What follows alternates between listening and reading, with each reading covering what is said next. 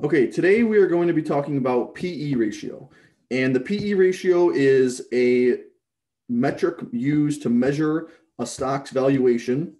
The PE ratio stands for price to earnings. So it's pretty much telling you what the stock is trading at compared to its earnings. Now, there's two different types of PE ratios. There is the one that considers the company's earnings in the past quarter, and then the company's future projections. So in other words, there's the trailing PE ratio, and then there's the forward PE ratio. Now, the one I like to use more is the forward PE ratio because that's taking into consideration the future of the company rather than the previous company, the previous earnings. So if we go on to Yahoo Finance, I'm going to give you a couple examples. The first one's going to be Tesla, because Tesla is an example of how PE ratios can be misleading. So typically in the stock market, the stocks are going to trade at a PE at about maybe 18 or 19, okay? But Tesla trades at a PE ratio of over 1,600. Now, what this tells you is that the price is high compared to its earnings. However, that's because investors think that the stock's going to go up a lot, okay? That's what that's telling you. So, but it also could be telling you that the company is overvalued, because this is based off of what the company, the PE they show there is the trailing PE, okay? PE 1,600. So that means if we go to statistics, we can see that the trailing PE is 1.5 thousand, okay? But the forward PE is 200. And so still that seems super high, but you have to consider this company has enormous growth ahead of it, okay? And then that forward PE is based off of the earnings that analysts expect the company to do. So if we look at Tesla's revenue estimates for 2021, they're expected to grow sales 54%, okay? For 2022, they're expected to do increase sales by 28%. So that's Tesla, okay?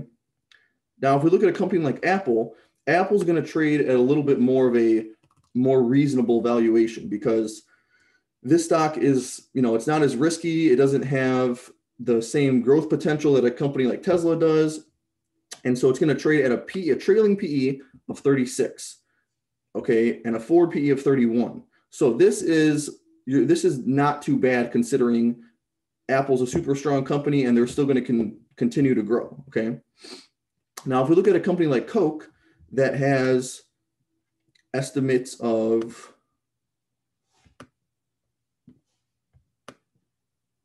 they don't even have any estimates for revenue growth, but Coke is not going to trade at a too high of a PE ratio. So it trades at a 26 right now, okay? That's still kind of high for Coke, honestly, because the company, Coke, is not going to grow that much. So 26 is kind of high. Now, if we look at a company like Shopify, the PE ratio is 753. And one thing I want you to take away from this is, if we look back at, let's see, so Shopify's expected to grow revenues this year 81%, okay? So that's why it's trading at such a high valuation. But this is the important part. Even though some of these PE ratios are super high, like this is trading at around a 700, you have to consider what the company traded at in the past. So check this out. Now, the reason that there's not PE ratios for the past couple quarters is because Shopify just started becoming profitable a couple months ago. But they always did have a high forward PE too. So you can see right now the forward PE is 294, which seems super high. However, if you go back to a year ago, you could see it was trading at over 2,000. Then it was trading at a 10,000 forward PE. And so all that if you looked at that back then, you might say that's insanely high, that's insanely overvalued, and so you wouldn't want to buy that. However, what that's telling you right there is that investors believe a lot in this company and there's lots of growth ahead. And if you would have bought in then, it still would have been a good idea, because look at, over the past 2 years, this company has went from $200 a share to $1,200 a share. And even, let's see, it was $400 a share less than a year ago. Okay. So even though companies have high PE ratios, it doesn't mean they're overvalued necessarily. Okay. And so it's more important to compare the PE ratio to, instead of doing it as like a general market thing, compare a company's PE ratio to where it traded at in the past, like how I just showed you with Shopify. Or if not that, then I would compare it to other companies that are similar to it. So if you were going to compare Apple to something, you might compare Apple to Google. Okay. So let's check out Google.